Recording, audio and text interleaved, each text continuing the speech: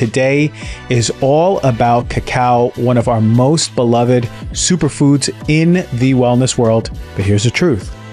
Not all cacao is created the same. Some of it is loaded with heavy metals.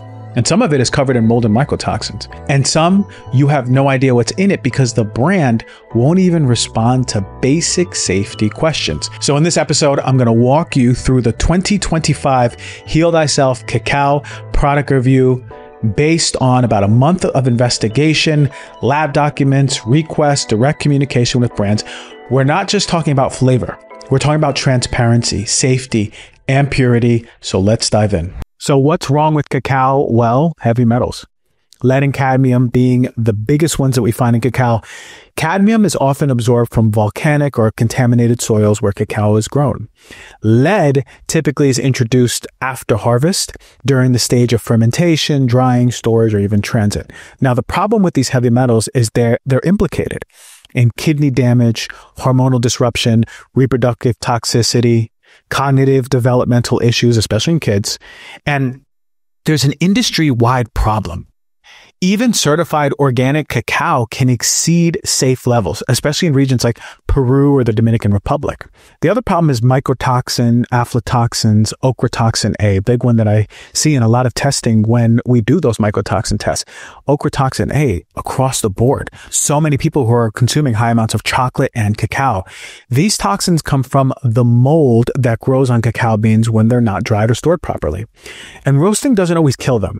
Most companies don't even test them. Health risks can include liver toxicity, immunosuppression, kidney damage, even carcinogenic effects. Yes, they can lead to cancer. And so for this 2025 review, we asked brands our full transparency protocol. And it included these questions. Where do they get their cacao from? Whether it's organic, certified, or organic practices, but they don't have the label. If they test for heavy metals like lead and cadmium. If they test for pesticides and microbial contamination, if they test for mold and mycotoxins, and whether the product is fermented, raw, or roasted. We even ask if it's alkalized or Dutch processed, matters. And if it's free of fillers or sweeteners. And really the important parts are whether they can provide to us the certificate of analysis, the COA. And lastly, whether they're operated in a GMP certified or third-party audited facility. Let's get into the results. Let's go to the first category, the brands that didn't respond, right? These are ones that I don't recommend because despite multiple points of contact over 4 weeks, these brands failed to respond, right? So we can't, at Heal Thyself, recommend them due to this lack of transparency. Here are the brands: Addictive Wellness, Life Conscious, Organic Traditions, Allura, Cacao, Sun Food, Wildly Organic, Sun Warrior, Mama Says, Four Visions, Wild Cacao Collective, Foods Alive, Naturia, Pure Cacao, Viva Naturals, Seven Hill Whole Foods, Moksha, Maya Moon Cacao. Now, here's category number 2. These are brands that responded, but it was incomplete. This is the middle tier. These brands actually replied and showed the effort, but they were missing some critical data, like full certificates of analysis provided. Sometimes there were some missing heavy metals or certifications. So Keith's Cacao, unfortunately, was missing the certificate of analysis, and it had unclear organic and mycotoxin testing. Lava Love, they were transparent, but I didn't get a certificate of analysis or nothing really about mold testing. Ambu was organic, but I didn't get a certificate of analysis, and I didn't get much about their mold testing. Romeo was organic at a GMP certified laboratory, but the certificate of analysis unfortunately had lead levels just a bit too high for my liking. And this one might have been just their batch, but overall, this company looked great. I just wish that the lead levels were a little bit lower.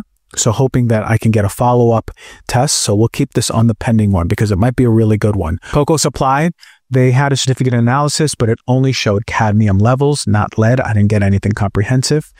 Navitas is one that I've been reviewing for a while. They're regenerative organic.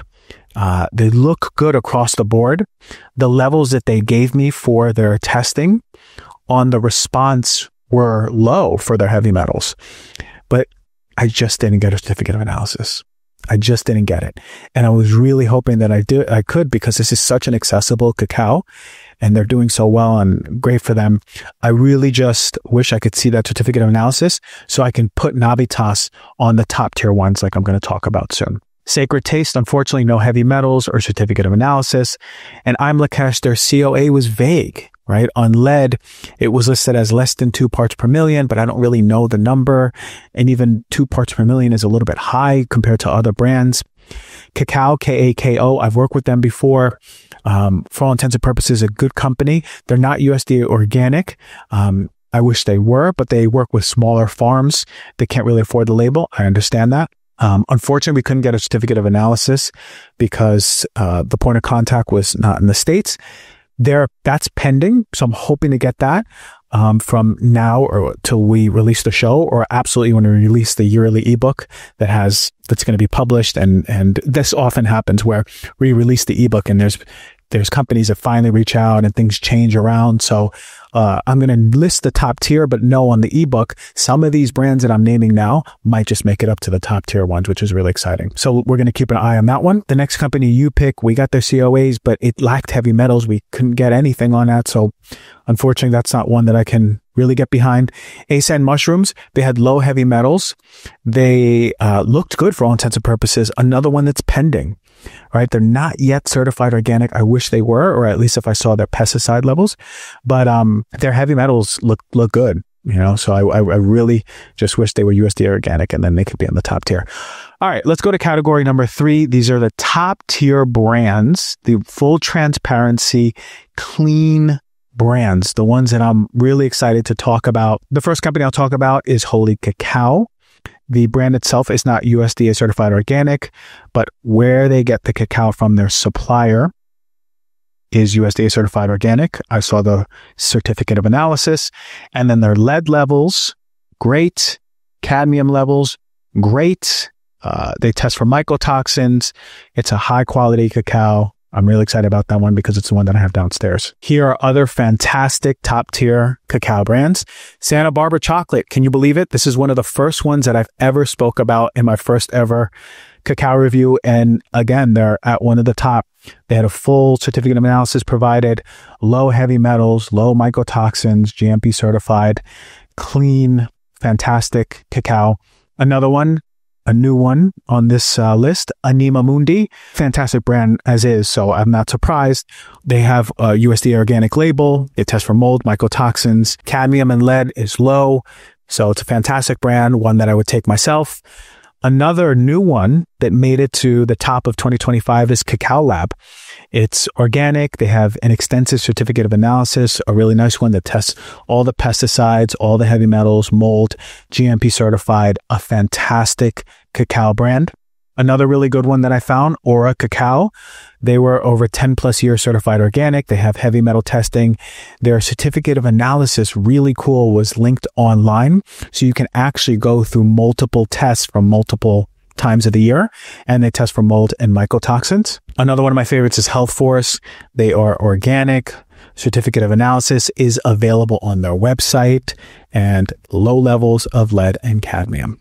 Those are the top cacao brands of 2025. Here are the ones that are pending, almost top tier, and we'll see over the next few weeks. Terrasol was one of the best cacaos when I have ever done this investigation, one of the first ones I've ever done. They have excellent levels for the heavy metals on their certificate of analysis, but what I was really wanting is mycotoxin and microbial testing. We'll follow up and see if they can provide those, and if so, they'll go to the top of 2025. Cacao, I mentioned before, Cacao, pending their certificate of analysis and pesticide testing. Let's see if they can get that to us and they can go on the published ebook for 2025. Ascend Mushrooms, we're awaiting organic certification. Maybe it's in the process. If not, maybe next year, they'll be one of the top ones. So there's the breakdown, the ones to stay away from, the ones that are mid-tier, the ones that are the highest tier, and the ones that are pending. So cacao is sacred. It's medicine, right? But sourcing matters. Even organic brands can be contaminated, and transparency is really the new baseline for our quality. So when you're choosing your cacao, ask, are they hiding anything behind marketing? Or are they showing you the proof? Right? That's the big thing. So until next time, stay curious, stay empowered, and heal thyself. Cacao 2025.